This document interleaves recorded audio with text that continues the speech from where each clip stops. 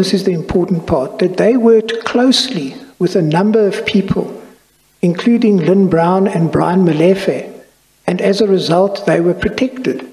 In other words, those people who worked for them are protected. He said that Mr. Molefe is very safe, and that his career path is very clear, and that nobody would touch him, and I would be safe too. That is what Mr. Jonas said, was said to him by Mr. Gupta at this meeting, and the meeting occurred on the 23rd of October 2015, 5 months or so after the secondment.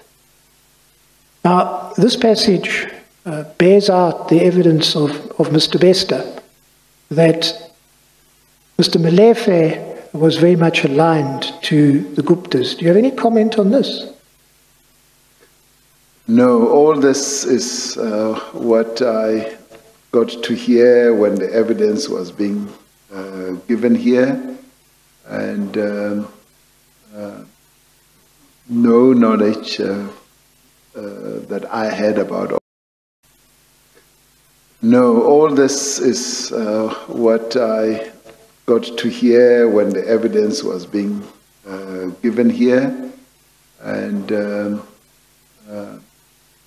no knowledge that I had about all this. It's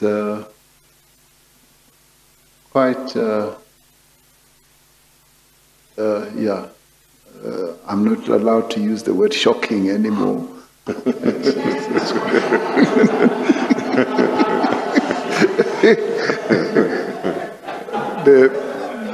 They must teach me another word I can use rather than shocking. It's quite, I don't know, maybe frightening. It's very concerning, very deeply concerning to be more serious about this. Because, Chairperson, this is precisely what we don't expect from the democracy that we have.